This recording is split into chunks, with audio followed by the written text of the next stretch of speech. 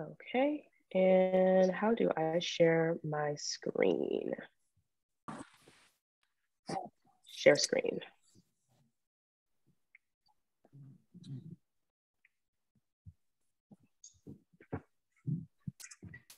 Okay, can you guys see this? Yes. Okay, excellent. So my name is Dejhara Wellons. I am an internal medicine physician, just kind of graduated out of residency this past year.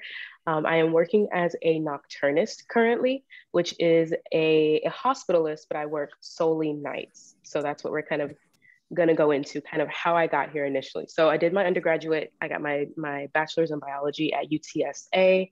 My GPA was not the best, but somewhere in all of this, I decided that I needed to get some extracurriculars and get my feet wet into medicine because it's what I always knew that I wanted to do. So I went and became an EMT, which is kind of an extreme, but that's what I wanted to do. I'm sorry. So that's what I wanted to do. I went and became a medic. Let me put this down here. So you see me here with my firefighters. I was the only medic only within a fire department. So it was quite an interesting experience. Clearly I am beating the boys at arm wrestling. It was a great, great experience for me. And I kind of through my undergraduate, I decided that I needed MCAT prep because I was absolutely not prepared to take the MCAT. And that combined with my not so great GPA meant that I needed to work a little bit harder. So I initially attempted and decided that I did not want to go directly into medical school. I went and got my master's. So that's what we're gonna go through here. So I got my graduate degree, a master's in biomedical science at the Philadelphia College of Osteopathic Medicine right outside of Atlanta. And I had to take the MCAT 3 times during those 2 years because standardized testing is not my thing whatsoever. I struggle with it and always have. But I was successful on the 3rd attempt, and PCOM Georgia actually accepted me into their medical program from there. So, through there, I did have to take my boards. My GPA was okay, but I did not do well on my first level 1 exam. Again, standardized testing is not my thing. I am great at medicine. I'm great at peopling, but it's the exams that kind of trip me up occasionally. However, I was able to successfully pass, and I did okay all through my level 2 and beyond. So I went into the match initially wanting to do emergency medicine. That did not work out for me the first go round, again, because there's always kind of a hurdle when it comes to me in this journey. And so, if I could say anything through all of this, I would like to encourage anyone, if you are struggling, does not mean that you cannot get here. I am a testimony that you can still succeed at this, even if you have some hurdles, okay? So I did not match into emergency medicine the first year. I scrambled into a transitional year, which was an isolated intern year at Garden City Hospital. And, I realized when I was working with all of the internal medicine physicians there that my personality fit much more with internal medicine than it actually did with emergency medicine. Now, while I love EM, it has a special place in my heart. I enjoy the idea as a hospitalist in particular, being able to get a patient from the ER, further work them up, figure out exactly what's going on with them, and seeing them transition from being very, very sick to being back to their baseline, or as close as we can get to their baseline before sending them home and on their way. That is what I do as an internist, as a hospitalist. So anyway, I got into the medicine program there. So they kind of fostered that IM heart that I have now. And I successfully graduated in 2021. So as a hospitalist / nocturnist, I solely work within the hospital system. I don't do any office. I actually think office is exhausting for me. I would rather do my 13-hour shifts in the hospital than an 8-hour shift in the office. And I know for some people that sounds absolutely crazy, but I love the hospital setting. I love being able to have all the consultants there with me. I love being able to talk one-on-one with nurses and being able to see my patients through their whole entire course. So the pros of working specifically at night. Now, most people don't want to work nights. So you have more demand, which means you get higher pay. I get higher pay than the day shift people at my hospital. I have more independence per se because I simply get to do medicine. I just get to practice medicine. I don't have to worry about the social things during the day. I don't have to talk to as many family members during the day, which I love talking to them, but I would rather just do medicine. And then I work fewer shifts because I work a longer shift, a 13-hour shift. I only work 11 days in a 28-day cycle. So I have a lot of free time to spend this extra money that I get compared to my colleagues.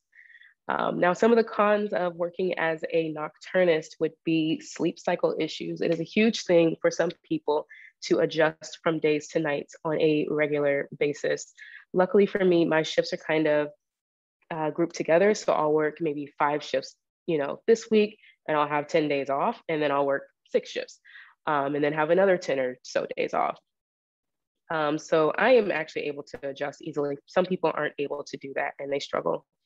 Now, your personal life will have to make an adjustment because it's easy enough to work a 7 a.m. to 7 p.m. and be able to meet your family for dinner or go to that function.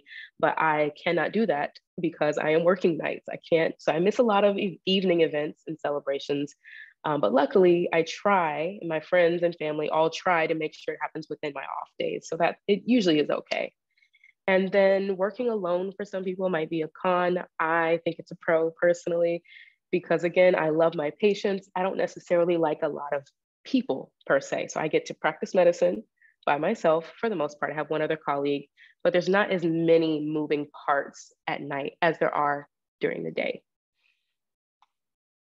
And my typical work day, I come to work at about 6 p.m.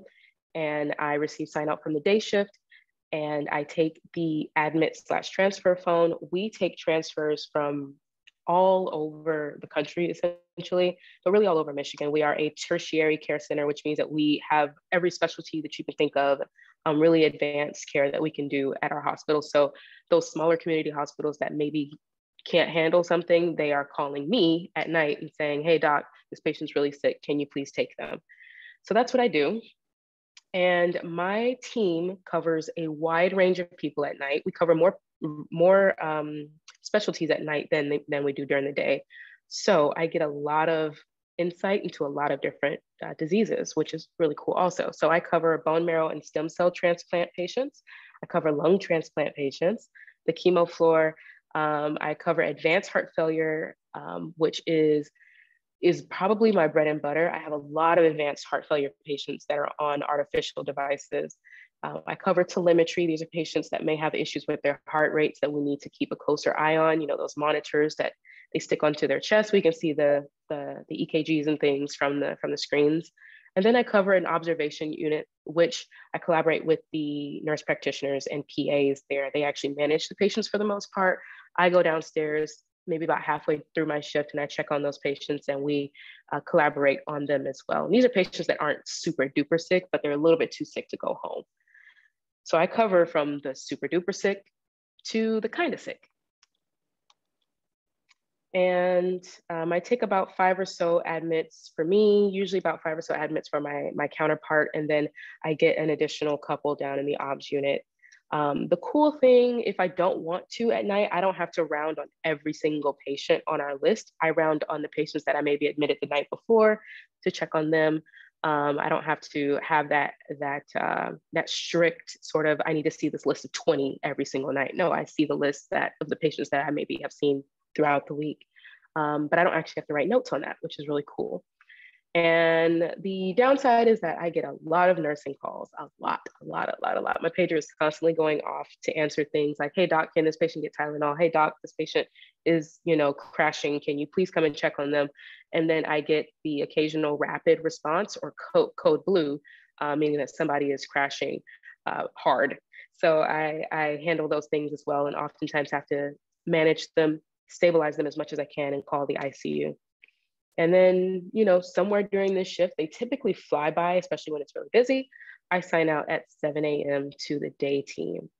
So for now, before we get into a case, does anyone have any particular questions about kind of my journey or my work day, my workflow. I have a question. Sure. So have you ever felt with or dealt with imposter syndrome? Yes, all the time. Did you like combat that? You know, it is something that I still struggle with occasionally. I am big on positive affirmations and repetitive positive thinking. So it is actually one of my platforms is positive affirmation and positive thinking and sort of a well-rounded approach to your life. So when these negative thoughts come in and you're thinking, you know, everyone else is smarter than me, there's no way I deserve to be here. You have to have sort of a toolbox to go into that proves that, hey, I am the SHIT. I can do this as well as anyone else. And so I constantly remind myself that I deserve to be here just like everyone else. And if I didn't deserve to be here, guess what? I would not. And also understanding that those people that you are comparing yourself to, which is often where imposter syndrome comes from, you have no idea what it took for that person to get there. You don't actually know their journey. So it's really hard to put yourself in that place and compare yourself when you have absolutely nothing, like you have no idea what brought that person there. So that's important to remember. And also remember that a lot of people are flexing. They actually may not have it all together. They may not be as smart as they're letting on. They actually probably failed that test instead of, they're bragging about they aced it. You would be very, very surprised. So stay in your lane, stay focused. And anytime those negative thoughts come in, make sure that you have something to go back on that says, hey, I deserve this. Does that make sense? Yeah, thank you so much. You're welcome. Anyone else? Okay.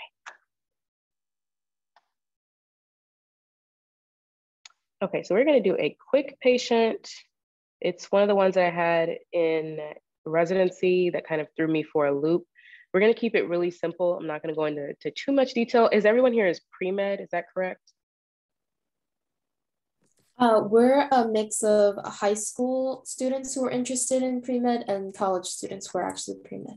Okay, so we'll keep it kind of basic.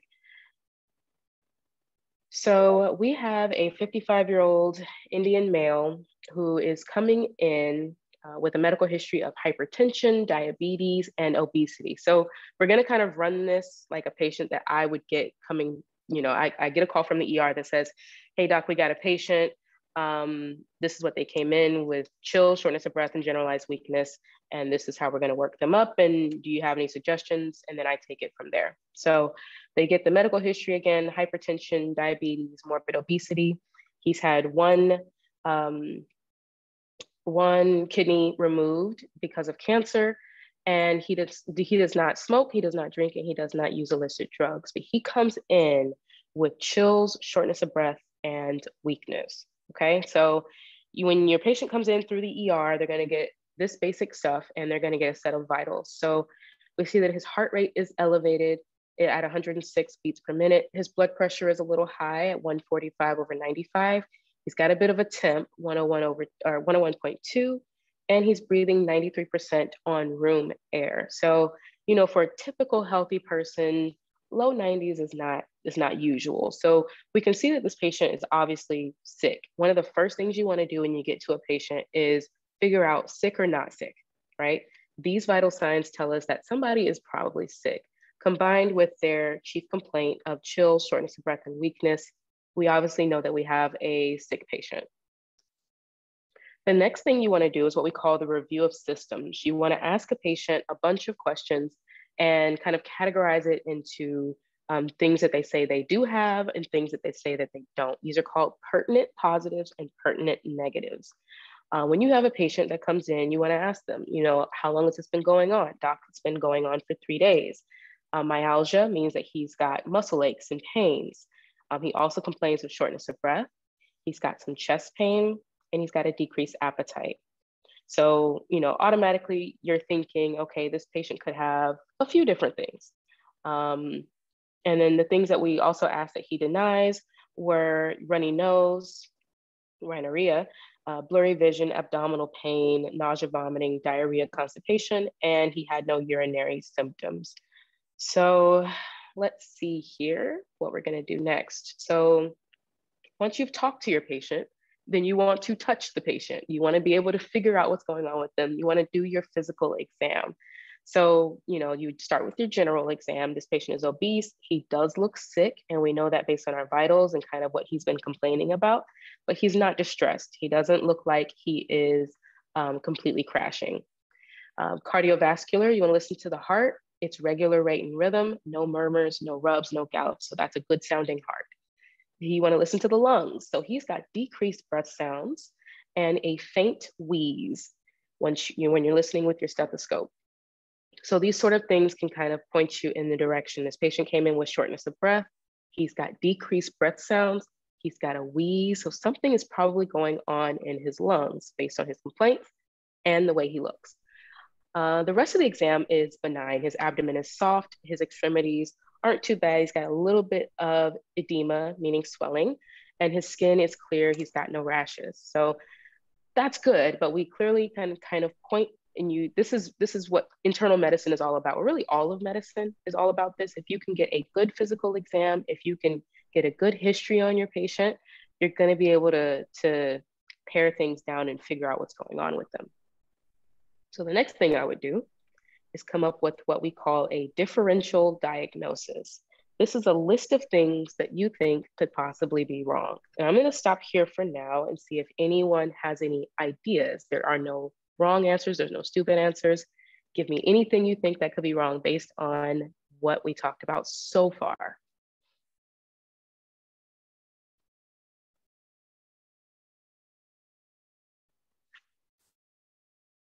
In the chat, pneumonia or upper respiratory virus. That's a great option, Abby.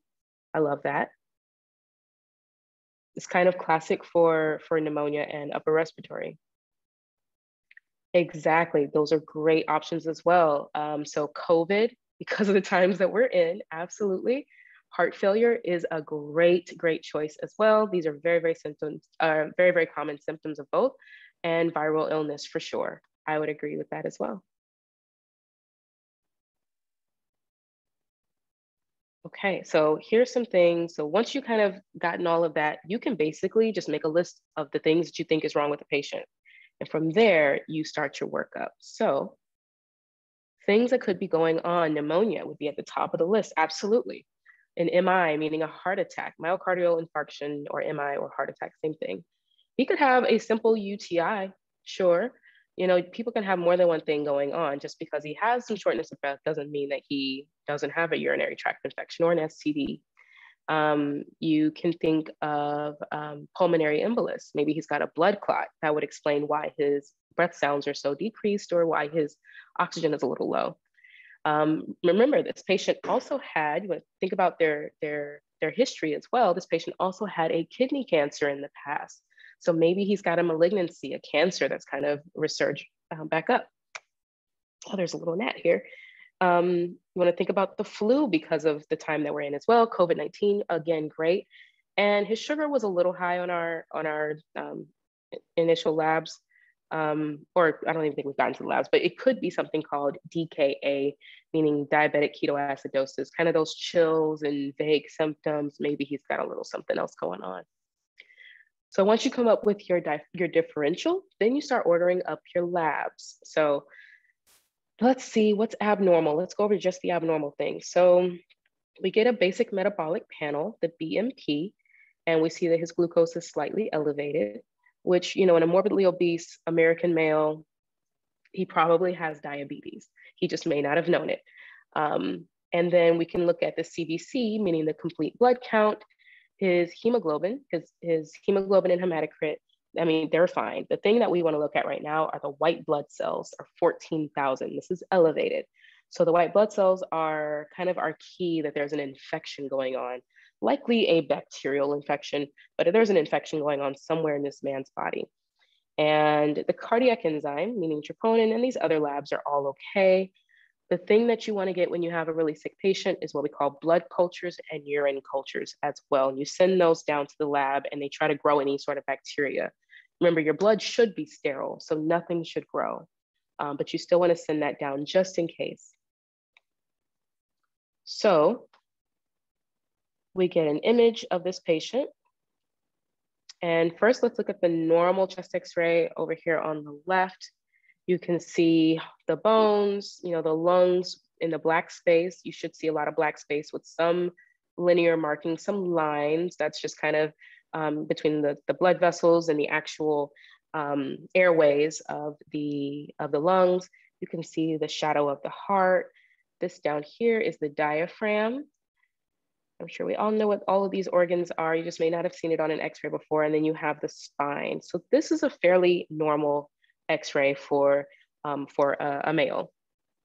Now, if you look at our patient's X-ray over here on the right, does anyone see where there might be a problem? Is it in this is the right lung over here. Is it in the left lung? Where is the problem? Right lung or left lung? Right lung, correct. So our issue is in the right lung, kind of right here. This is where you have a problem. And this is pretty classic for pneumonia. So I think it was Abby that said pneumonia was up there on the list. Absolutely. And the other options, again, guys, were not incorrect. It's just not what this patient had. So yes, this patient has pneumonia. So what you would do in a normal case is you, as the hospitalist, the medicine doctor, even the ER, you would start this patient on antibiotics for this pneumonia and hope that he gets better. So this patient was admitted into the hospital. I took over and, he was fine. He was getting better. His fever had broken because of the antibiotics, but there was a plot twist in this. And this is the cool thing about being a hospitalist is that you can see when things don't quite fit the picture. So on hospital day 3, this patient spikes a fever of 103 and a new heart murmur. So a heart that we initially said was normal. We said it sounded great. Now he's got extra sounds going on in his heart and he's got a new fever. And we finally get our blood cultures that we sent off on day 1 and we show that it is growing bacteria, Staph aureus. So the next thing that we obtain because of this new heart murmur, the fever, and this bacteria is what we call an echo. And this is kind of advanced, but what I want you guys to see, so this is basically an ultrasound of the heart. The only thing I want you to take away from this, well, if it will let me play, it may not let me play it.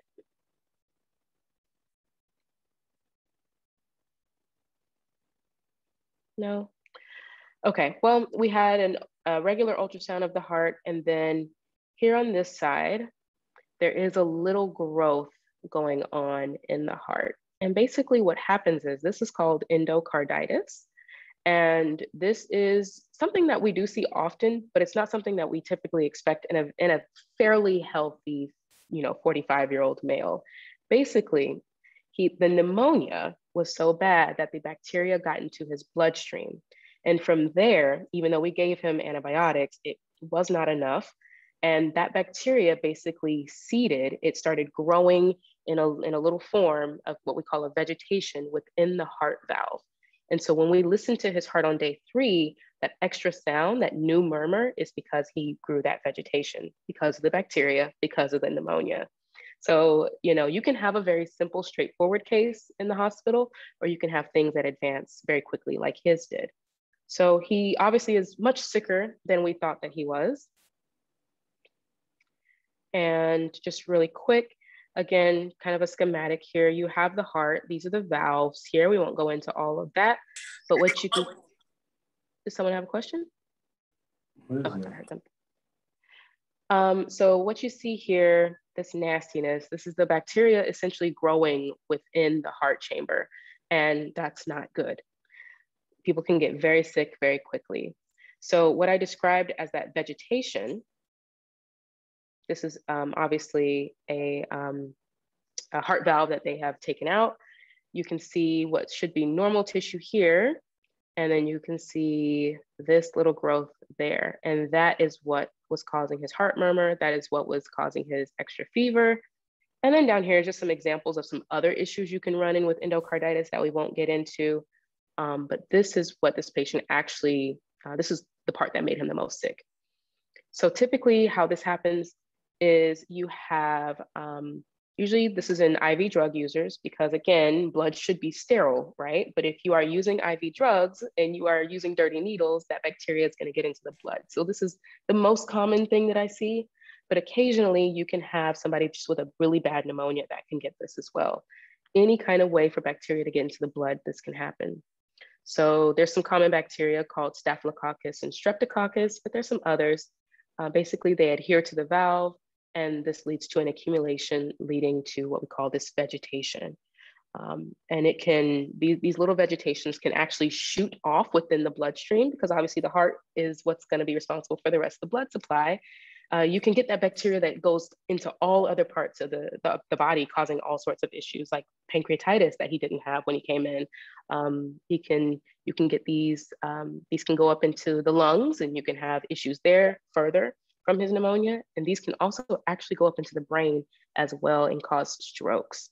So it's a really, really, really big deal when we find something like this.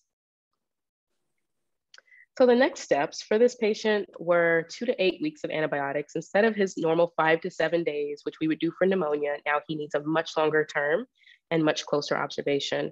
And his vegetation was large enough that he actually needed surgery to go and remove it from the heart. So we had to transfer him to another facility.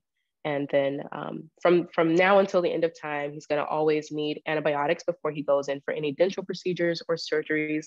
And that's to prevent this from happening again.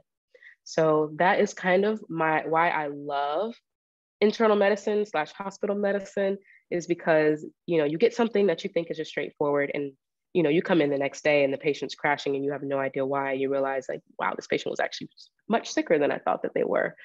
So there's a lot of plot twists that can happen. So yeah, does anyone have any questions about this case or anything else going on? Anything not related to the case, just simply medicine? We can just chat. What would you say are the hardest or greatest challenges you faced during medical school and then residency? My hardest challenges were absolutely passing boards. It is a tough thing for me. Again, I love the hospital and I love the practice of medicine, but it was really, really tough for me to sit down for 8 hours and, you know, focus on 400 questions. And learning how to take those tests was a big hurdle for me.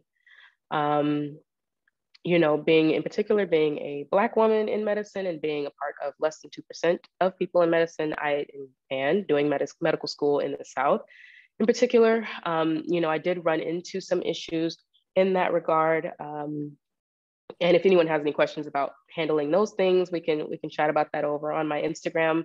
But I did run into some issues being a minority as well, unfortunately, but also kind of fortunately, because it, you know, it made me the person that I am and the advocate that I am today.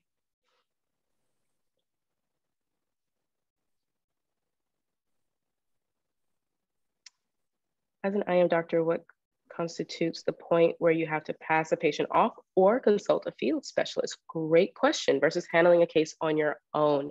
So as an internist, I am trained in kind of a really, really wide range. We study cardiac, we study the kidney, we study the study of the human body as it works as a whole. We're not super duper subspecialized.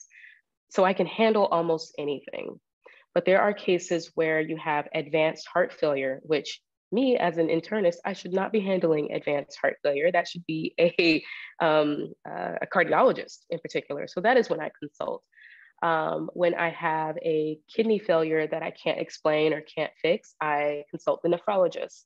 So anything that I feel like I'm in over my head, or if I want to kind of cut it off at the pass before it gets out of hand, I simply call up my buddies and I say, hey, you know, this patient's really sick. I think they have appendicitis, and I call my surgeon.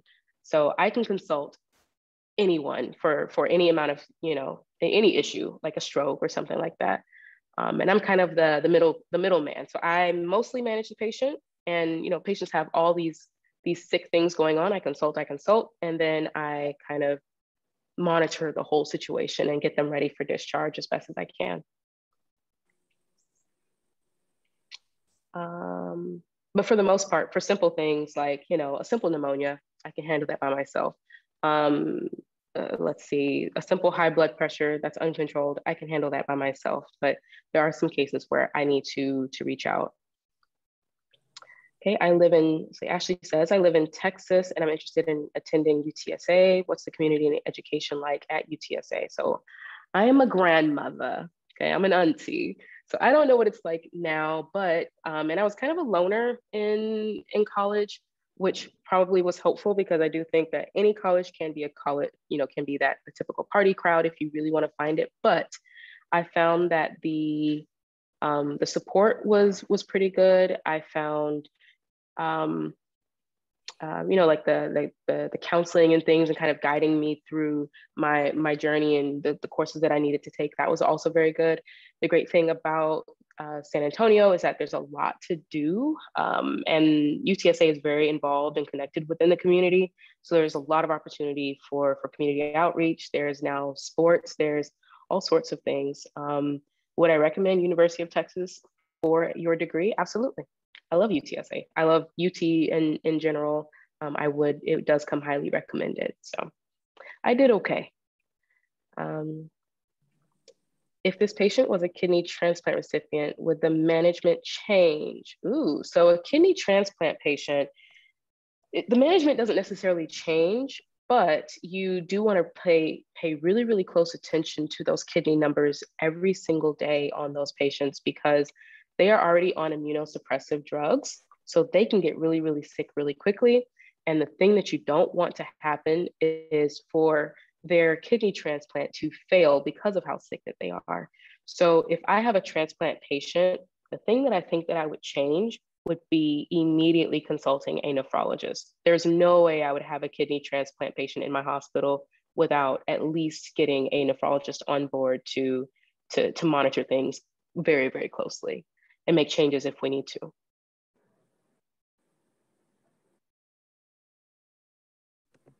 I have another question. Sure. Did you always want to be a doctor? And like, is being a doctor now like everything that you imagined? I assume it's not, but. It has its pros and its cons. I always wanted to be a physician since and I don't even know where that came from. My parents would say, you guys are probably all way too young to remember the Beverly Hillbillies, but the granny on there was the doctor. And I want to be like Granny, apparently, is what I said. And these were some country bumpkins, that had moved to Hollywood. Anyway, long story short, I guess that's where it started. And is it worth it? It was worth everything to me. It was worth the setbacks. It was worth the tears. In the moment, did I think that? Absolutely not. You have no idea how many times I wanted to quit. When a lot of us are type A, and for me, never having had to study in high school and getting to college and being like, holy moly, I just failed an exam for the first time in my life. It's a very humbling experience. And I was just, in biochem, and I was thinking, there's no way I can do this. Like, there's no way. But all of that was worth it. I think in today's climate, things are a bit more of a headache, things that I did not sign up for when it comes to dealing with COVID and battling the lay person and what COVID is and what it isn't, the vaccine, what it is and what it isn't. That has caused a lot of burnout in a lot of us. But outside of that, absolutely worth it for me. I love, love, love my job. I just have a follow-up question to that. Sure. So how do you deal with people who are vaccine hesitant? Like, how would someone, I guess, address like family members who think that aren't good? Initially, I got, very passionate about it and tried to change their minds and things like that. It's really hard now because of the burnout that passion has caused. So I tend to only offer my opinion if it's asked, because people I've done my research thing. I personally tend to stay away. I tend to stay away from it because it really can cause, it hurts my heart a little bit, but if they have real genuine questions, I do try to guide it and see what their actual hesitation is, because oftentimes you'll realize that people's hesitation is based off of something that is completely far left field. And sometimes, just sometimes, if you figure that out, you can kind of guide them back to the middle ground and make them start over. So that's usually my hope, just to get them back to the middle ground and not way out in the left field. So that's my hope.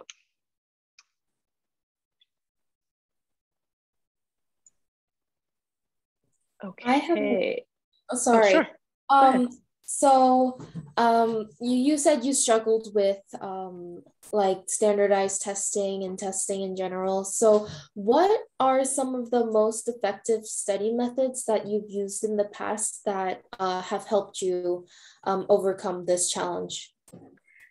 Learning what my study retention came from. So for me, I realized that I could not just sit and read a book and highlight it and for it to make sense to where I can take a test. So I had to start watching a lot of videos. I had to do repetitive flashcards. I had to do repetitive questions. That is what I needed to do. So I did a lot of drawing out pathways. I drew them out a million times if I needed to get it to stick. So repetition is huge, whether that is drawing it out, whether that's watching a video, whether that is reading it. And then I'm big on doing practice questions, because doing the practice questions is what's going to gear you and kind of make your brain think for the actual exam, and not just these, this hodgepodge of information from the book. You need to know how to take the test. So do the practice questions, as many as you can get your hands on. And take as many practice exams as you can as well, and set it up the exact same way as you would take the exam. No distractions, no turn off the phones, those sorts of things. So that would be my most effective study tip for you, or most effective study tips, as we're gonna. Thank you. I think we had a couple of questions in the chat that I missed. Your least favorite case to consult on and why? My least favorite case to have in general is when I can tell that a patient is faking or pain seeking.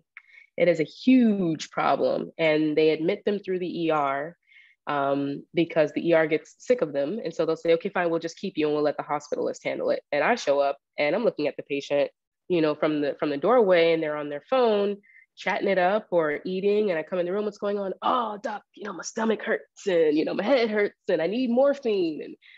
And then you have to negotiate or tell them straight up, no. There's a lot of angry pain-seeking patients. So pain-seeking in particular is my least favorite case. My least favorite case. Now, how do you recommend studying in college and medical school? Any advice about chem majors? Good luck. No, again, repetition. For that biochem, drawing out those pathways, don't just stare at them, draw them out. For anyone in college, really go to office hours as often as possible. Go to those study groups. If you realize that you're not getting it on your own, sometimes talking it out and drawing things out with a group can be very, very helpful. So that would be my tips for anyone in college trying to get through it and figuring out how to study. And that's even through medical school. Excuse me.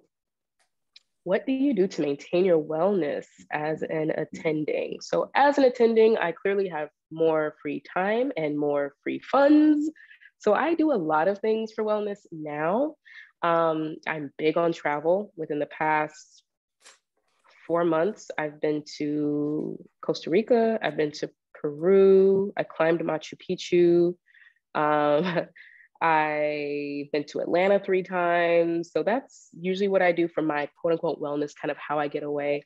That's the big things, but the smaller day-to-day things for me, which I would recommend for you all, is 1, drink enough water. You have to drink water. Please, please, please drink water. Take your multivitamins if you need to, if you're not getting a balanced meal. And then the other thing is finding time to work out, move your body. It doesn't have to be CrossFit. You don't have to go super hard in the paint, but even going out for a walk, stepping away from your books occasionally, getting out there and doing something that you love, whether it's a dance class or you run or Orange Theory or whatever it is, you can find the time. And I kind of have this 30-day challenge going on with some of my people on Instagram, where I challenge them to work out every day for 30 days, to push themselves for 30 minutes a day. Everyone can figure out 30 minutes to dedicate towards themselves. Do not let medicine drain you of your energy and your soul. Find something that you love and make sure that you're doing it. And it doesn't have to be traveling and spending a bunch of money.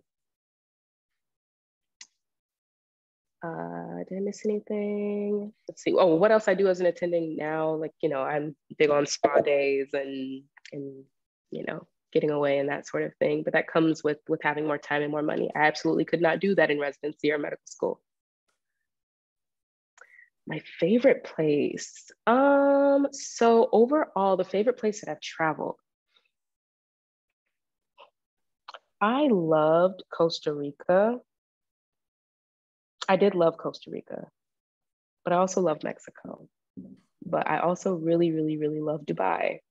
I don't think I've quite reached a favorite quite yet. But the idea, I think what was really cool about this trip to Peru this time is that I rode, you know, first class for the first time, and it was a 6-hour flight, and having my meals, and I had filet mignon and those sorts of things, which were lovely. So that was probably the favorite part of that trip, but I haven't quite reached that peak. I would say Machu Picchu was an amazing experience. It was almost transformative being up there. I will say that. What is a place you recommend traveling to? So on a budget, on a med school budget, you can get to Mexico very easily. And it's usually fairly inexpensive to go there. So that would be, if you just have, you know, four days and a couple $100 to throw away, I would say just go right down to Mexico. If you've got more time and more money, I would say go overseas. Dubai is an amazing experience. It's also a very pricey experience. And then finding places within your area that you may not have even thought about. So, you know, here in Michigan, which I'm not the biggest fan of Michigan, however, it is a very, very beautiful state. So I oftentimes will just take a weekend and go up north. It's fall, it's beautiful out. So finding even local things near you to do for your wellness, for your traveling experience, you can do that as well.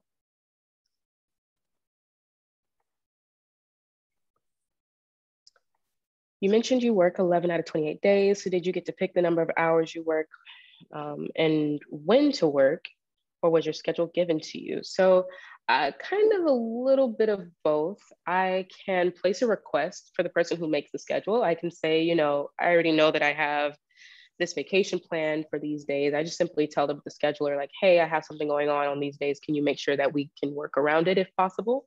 And we usually are able to work around it without me actually taking dedicated vacation days. The cool thing about where I work now is that on top of my 11 days that I work, I can also take vacation.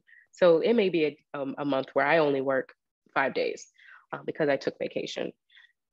So that's the beauty of kind of working with people that are reasonable and accommodating, is that I can sort of preset my schedule as best as I can. And then if there's a weekend that comes up or a day that comes up and I just need to switch it with somebody, most of my colleagues are willing to switch without issues because we're all in the same boat.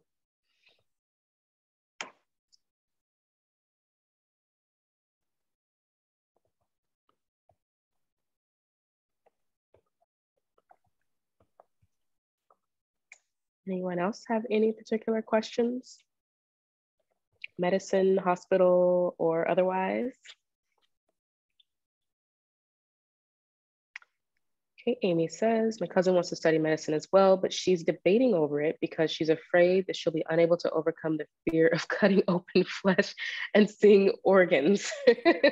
I mean, I'm laughing, but that is a very valid concern. Did you have the fear before becoming a physician? If so, how did you overcome the fear? Could you give some suggestions over this issue? So the only time that you will have to cut someone open and see organs, I mean, if you're not going to become a surgeon is, I mean, they're not that often. So in medical school, you have your anatomy lab. So that would be your first occurrence, which for me, I've never been afraid of the human body. Again, I worked as a medic. So I saw people, you know, in many different compromising positions after car accidents and things, and there were organs everywhere. So organs never quite bothered me in that way. But however, when I got to anatomy lab on day one of medical school, they said, you're going to the lab, and they just had the bodies just out. And I kind of had to take a moment because I was not prepared for that. But, you know, other than the smell, if I can be frank, it's really not that bad. Going into medicine, you are going to have occasions where you are going to need to touch the inside of the human body. So if it is a complete fear, like a phobia, I would say maybe it's not for her. But if it is something that she may be able to at least start watching a few videos on anatomy and seeing it happen and start to sort of sensitize herself to it, maybe it won't be so bad. And then outside of your anatomy lab and medical school, once you get into residency, you may rotate through general surgery. So you'll obviously have to hold a few organs at that point. You're going to have to go through OBGYN and watch babies be delivered. So if blood and guts and poop and vomit and other bodily output things, if it's really going to be, you know, a big phobia, you may want to do something a little bit different.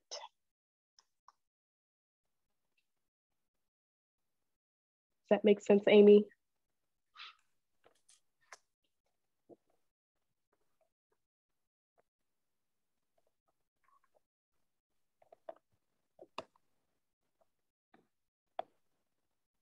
Okay. Anyone else?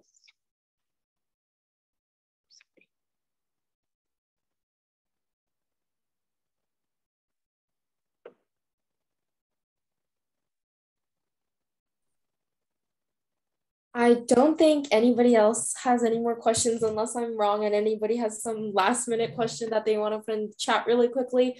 But I just wanted to say thank you so much for coming and speaking with us. I personally learned a lot, and I also am not like the best standardized tester. So again, I just really love the whole thing. Like, even though I'm not the best standardized tester, I could still become a doctor in the future. And yeah, thank you so much for speaking with us again. And I hope you have a wonderful rest of your day. Thank you guys so much for having me. If anyone does have any other questions that they didn't feel comfortable asking here, you know, you can always DM me through my Instagram, and we can chat there as well. So thank you guys so much for having me though. Thank you. Thank you. You're welcome.